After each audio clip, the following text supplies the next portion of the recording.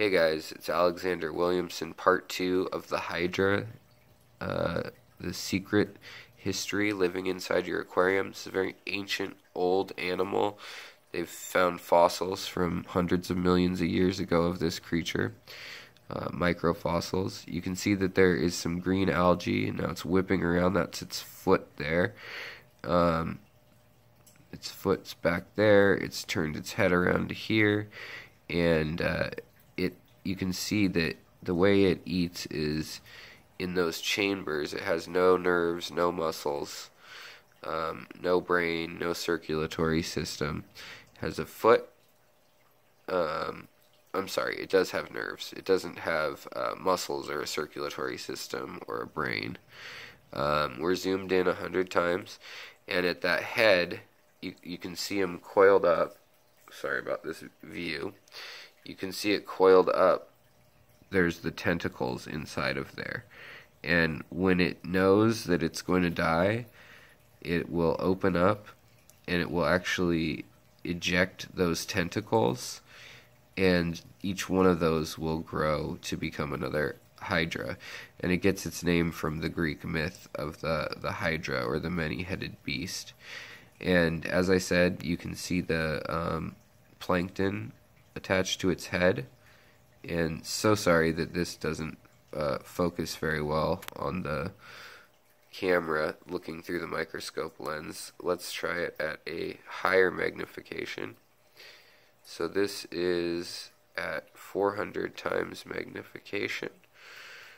Let's see here. Or, sorry, 120 times magnification. Let's see if we can find anything. I don't think we're gonna. You could see its skin for a moment, but I think it's too hard of a task to find it in that light. It's just a blur. So let's go back to lower magnification. And we will search for it again. It is moving. I can see on the slide itself that it is moving. So we will look for it once more while I try to hold this still. I need to get a new mount, so if you're interested in this, the microscopy of this, and checking out what's living in your fish tank, you can help me out on Patreon. There's a link in the description of the video, and that will tell you how you can help me out, and in such a way that I could get a better microscope. So it looks like, have we lost it? Did it come off the slide? No. Okay, I found it. It's on the very edge of the slide. So as this thing runs out of water, it's recoiling. So there we are. There's at 40 times zoom. And you can see that as the water dries up, it's curling up and it can go into stasis. So it will go into a suspended state until it has water once more.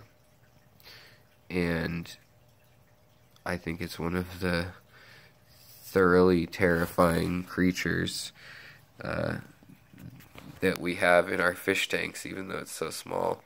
I'm trying to show you how small it is in the dark here. You can probably see the slide here. This is just with my phone, and that little dot right there is the whole thing wriggled all up. So kind of interesting. I hoped you watched part 1 where it was alive, and then I pulled it out, and this is part 2. Just wanted to give you a closer look. Didn't look like it had been digesting any of my shrimp, which is good. It's probably still too small, but I wanted to share that with you. So that is the Hydra, and I'll list the scientific name also. So there you are. That's the predator in your tank, that little dot. And it has lots of little stinging cells. So very interesting that it has evolved such a complex mechanism of attack and locomotion. The inchworm action. It started on this edge of the slide and it has gone across. So, alright guys, if you like what you saw, be sure to give a thumbs up. Sorry it's a little blurry. If you want to help me put my shrimp through college, protect them against evildoers, the access of evil, the hydras, and the other planaria and critters that are out to harm all of our innocent shrimp, please like, please share, be vigilant, and help support the cause on Patreon. Thanks guys, take it easy.